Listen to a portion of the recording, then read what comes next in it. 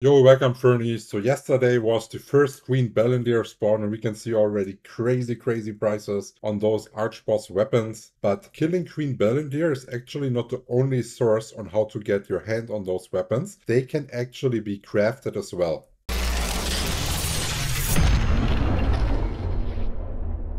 To craft them, what you need are the Queen Bellandir Soul Fragment. You can see that here is in the auction house many listings with even multiple pieces, even though we only had one Queen Bellandir. That means there's also another way to farm those besides the Queen Bellandir Archboss spawns. And this farm in theory works like this. You join Desert Caravan event. After 5 minutes, Queen Bellandir will spawn as a non-targetable creature lasting for 10 minutes. It will rush through the sand and you will not have to follow it, but stay ahead of its path. Then at some point she will jump out of the ground. Be aware, this attack is knocking you back, so you have to dodge it while simultaneously jumping in the middle of the dust she leaves behind. Cause there she will leave one of her Queen Bellandir Soul Fragments behind. So it's time to spam F and pray to be the first, cause it is like an ore, so only the fastest person can get the reward. Even though the prices of this item are currently high in the auction house, I would only recommend it to do it in the early events or at night times. On other times of the day you have too much competition and the chance is too low to be one lucky one,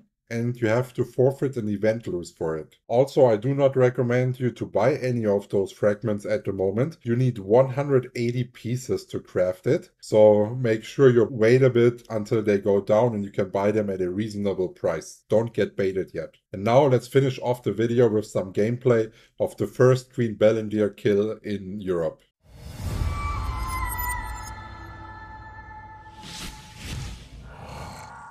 Za uwe fruik ni maya nifta bang ting nikunting nari tumpaya katos ake akatos ekon talana weruta asi. Za uwe fruik ni maya nifta bang ting